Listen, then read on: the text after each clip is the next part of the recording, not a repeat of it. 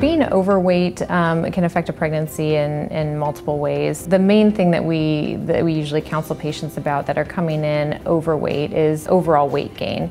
We don't want moms that are overweight already to gain too much weight during the pregnancy. It can be very hard on the pregnancy, it can be difficult postpartum to lose that weight. Depending on BMI, we can make recommendations about how much weight gain a mom should have during that pregnancy. The other thing that it can impact the pregnancy, if a mom is overweight, they're at higher risk for other conditions during the pregnancy, a big one being gestational diabetes. We usually will test a mom who is overweight early on in the pregnancy, and then at the typical 28-week time period where we would normally test everybody for gestational diabetes, because we want to look and make sure that they're not coming into the pregnancy already with some underlying diabetes or pre-diabetes.